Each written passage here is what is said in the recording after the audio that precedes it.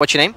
Andrew. What do you do? I'm a model. Tom, I'm a writer. Ivan, fashion merchandising. Sebastian, I work in finance. Imagine you're stuck on a deserted island. Okay. You have food, shelter, and water. What other three personal items would you bring with you? What? So, To knock down the no, coconuts? just to have fun with myself. Clothing. It's super hard. It's based on the island. I would get a knife for sure. A record player and a lot of records. Makeup. Okay, makeup and my phone. Why'd you need makeup though? Because I still want to feel pretty even if I'm alone. And the complete works of Shakespeare, which everybody takes to a desert island. Shakespeare? Complete works, yeah. Some type of satellite-enabled laptop and a book.